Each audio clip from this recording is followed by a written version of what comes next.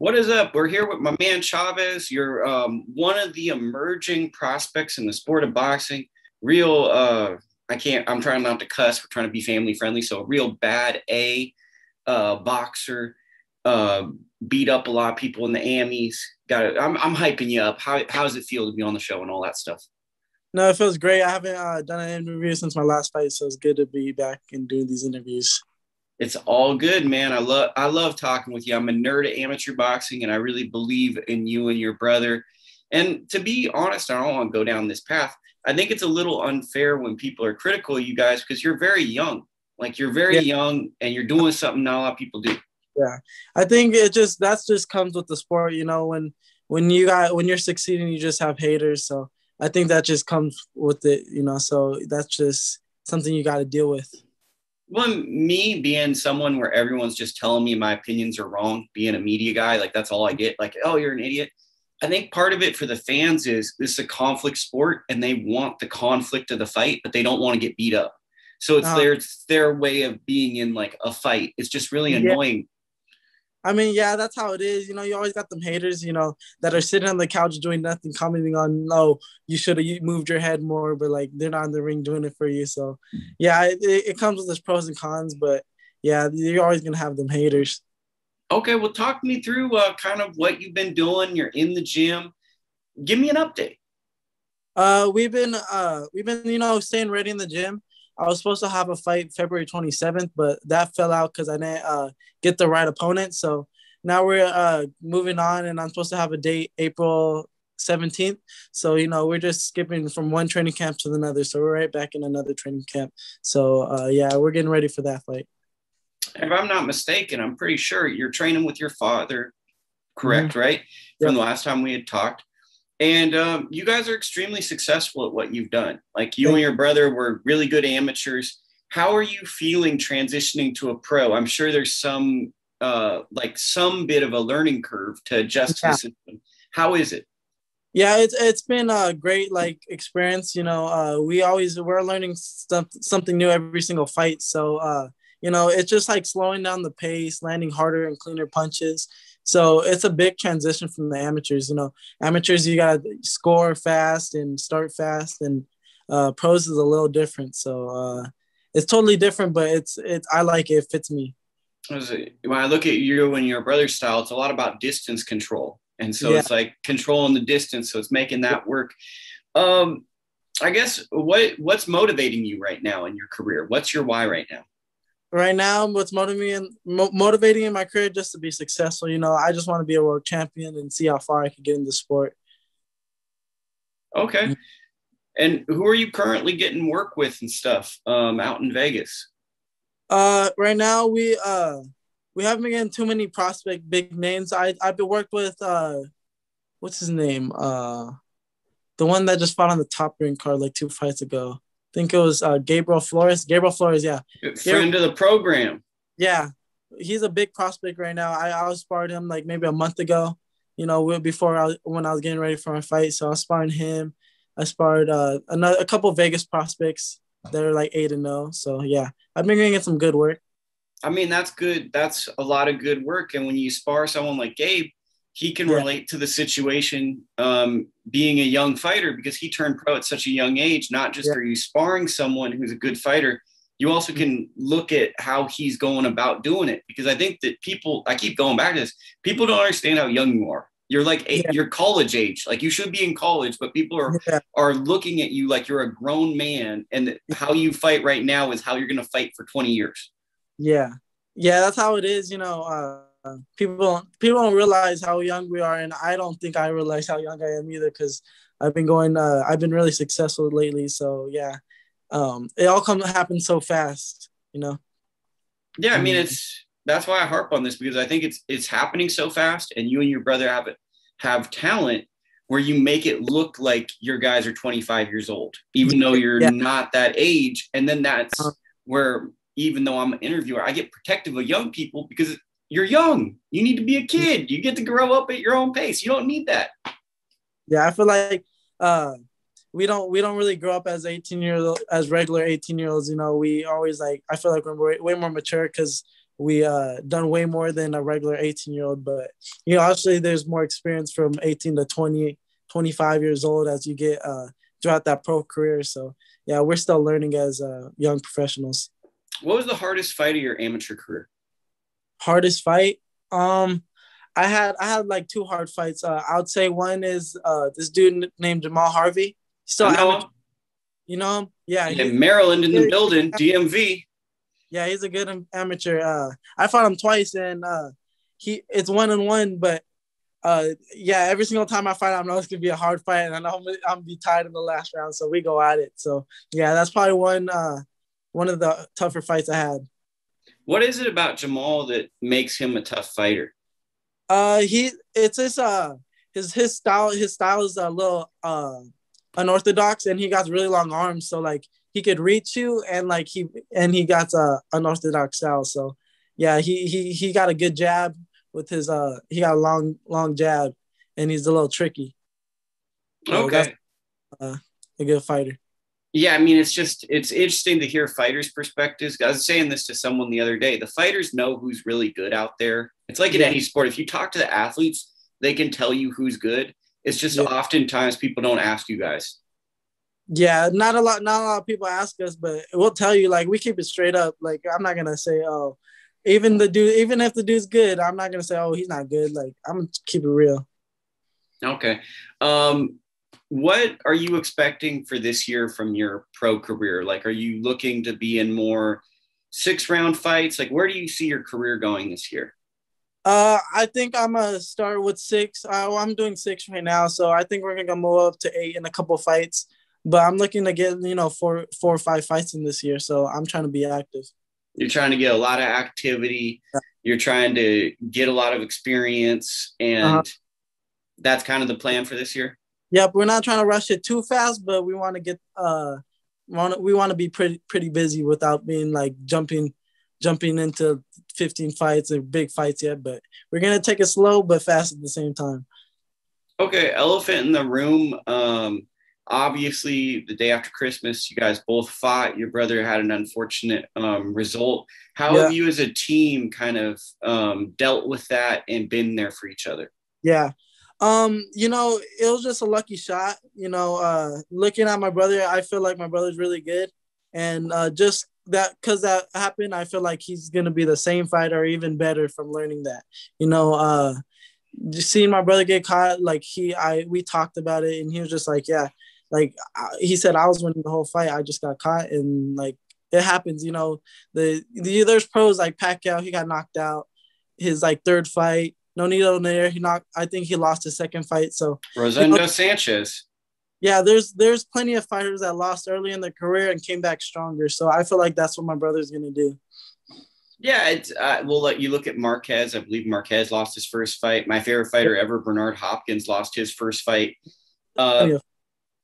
Well, education time. I gave you a little history lesson, but the thing about those situations are it really shows a lot about a fighter. It shows how much you want it, because there's going to be a lot of people doubting. And if you want it, you're going to be self-motivated and more driven.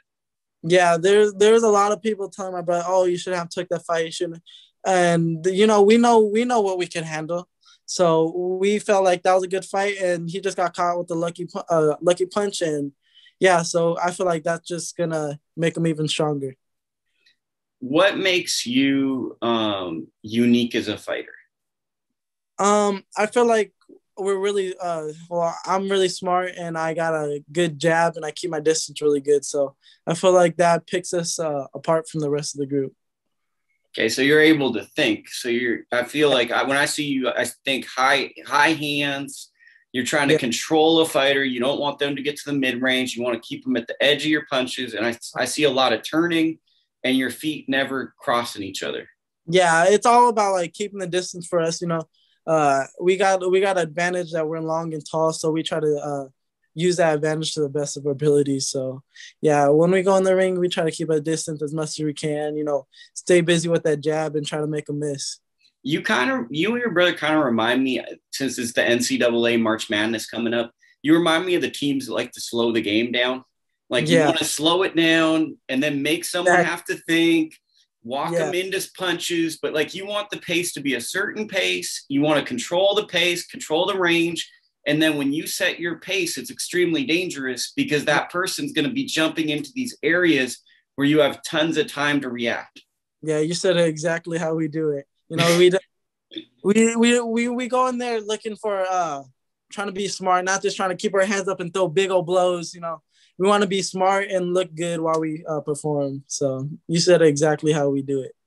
Okay. And are you guys adding a little bit extra to like maybe physical conditioning maybe this year because you guys are so boxing heavy? You know, that's going to probably be a game plan for some guys in the future will be, I'm going to be super buff and I'm going to bull rush you. Yeah. Yeah.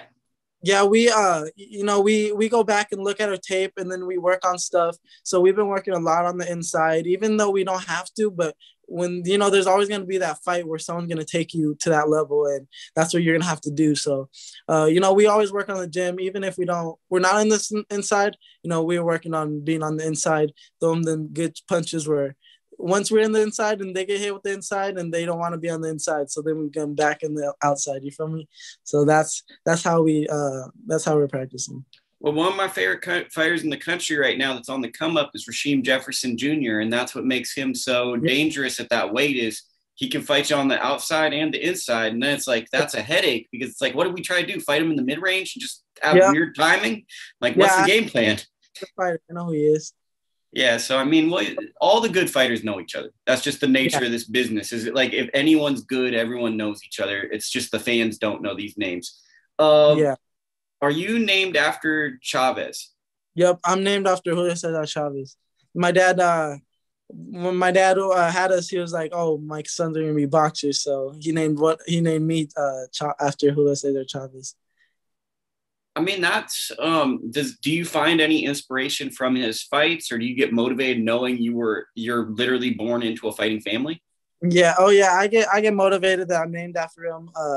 You know, I watch a couple of his fights, but one of my favorite fighters is Pacquiao. So yeah, I like Chavez a lot. I never met him, but I want to meet him one day. Okay. And correct me if I'm wrong because I'm always wrong. You are Filipino or you're part Filipino? Yeah, I'm Mexican Filipino. Okay, hell of a combination. That's Chavez and Pacquiao together. Yeah. So that must be inspirational, not just because he's a great fighter, he's a legend, he's one of the best combination punchers ever, one of the best volume punchers, but he's also like a Filipino boxer, and you could see a little bit of yourself in him. Yeah. Yeah, I really look up to Pacquiao. You know, just how he's such a humble guy, and he got a lot of heart. Like it doesn't matter who's he against. Like he's gonna fight the same way, even harder every single time. Man, yeah. I mean, shoot, maybe if he gets another fight, I know you got a fantastic team around you. Maybe you might end up on one of his cards if he keeps going. Yeah, that'd be crazy. I want him to retire though. You know, he done everything in the sport. There's nothing you could ask for him. So hopefully he retires. I don't want him to fight no Earl Spence or Crawford. They're too like young, you know. I mean, I think that it's safe to say he's one of the 15 best boxers ever, you know, and it's like he's probably top 10. It's just too early to say it. And I'm kind of with you. Like, I only want to see him fight old guys. Like, if he fights someone, just like, let's get an older guy in there. Let's get maybe like Mikey Garcia. He's a little older. They can have like a cool veteran fight. But I don't really want to see. I want the young guys to fight the young guys. Yeah, like, I don't want to see Earl Spence fight Pacquiao. It's too like he's too young. It feels kind of wrong. No shade, but it feels like this guy's like a lot older than you. Yeah, it does. Yeah. So now I'm being a hater on the low. I'm trying to think. What was my other thing that I was going to? Marvin Hagler. Marvin Hagler passed away. I know a lot of boxers, and me in particular, I was inspired by him. I know you're extremely young, so you never saw any of his fights, but I'm sure maybe. Did you see any of his clips? Have you found inspirations from him? Nah, I never got the chance to see a couple of his fights. I heard of him, but I never watched them. Oh, crazy. Well, one day in the future, you will watch him, and I'm sure you will find inspiration because what Marvin Hagler was he was the guy that went up to the toughest guy anywhere and said, I want to fight you and I want to knock you out. And I think that for any fighter, there's a lot of inspiration to be had from Marvin Hagler. because his mentality was that of, I think, a pure fighter in the sense, I want to find the best guy and I want him to be scared of me. Yeah. Uh-huh. I feel like yeah, that needs to come back. I feel like a lot of fighters are just trying to do it for the money. Yeah, well, I think that what's going to happen is, not to go business talk, is if we have too many of that stuff, the fans aren't going to buy the fights.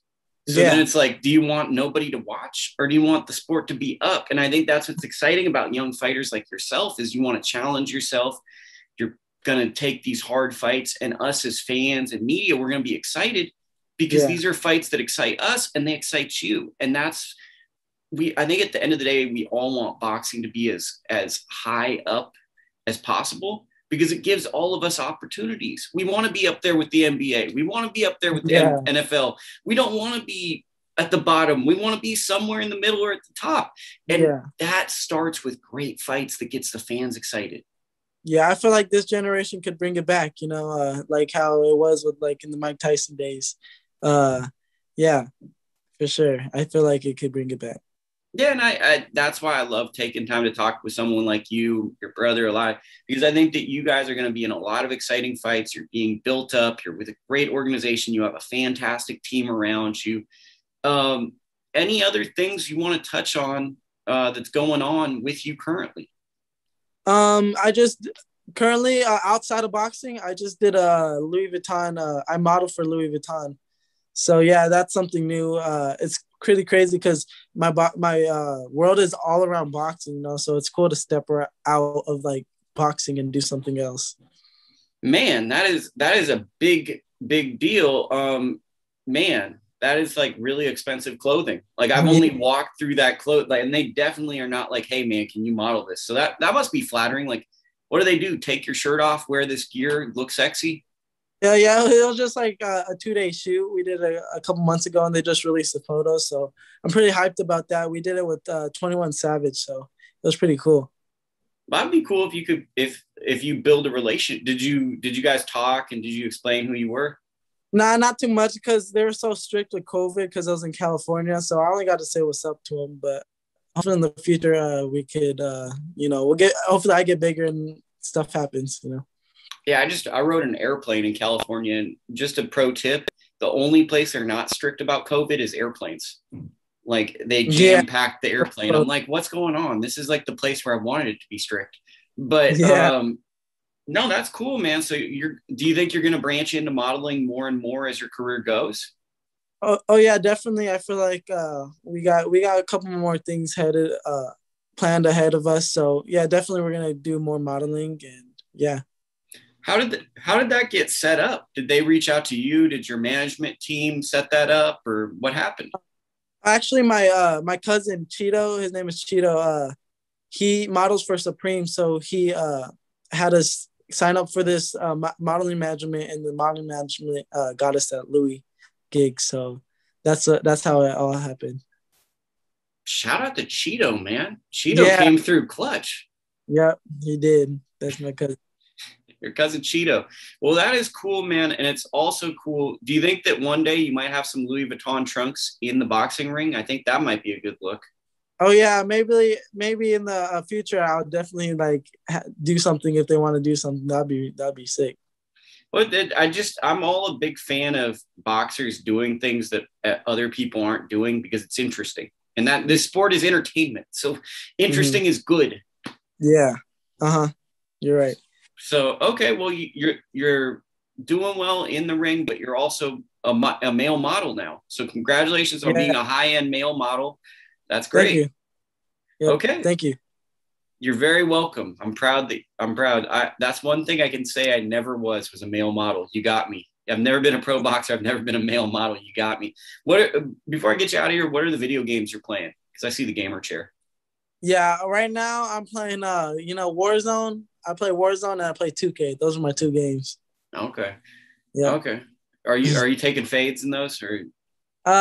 Cold War. Actually, yeah, Warzone and 2K. 2K. Anybody can get on 2K. Okay. But I play now. My career. You're playing my career, so You're taking a little Yeah. time off. Okay, it's like a little OTA, a little training camp. You're gonna come Yeah. back in for. Okay, I get what you're doing. Where can people follow you on social media and all that stuff?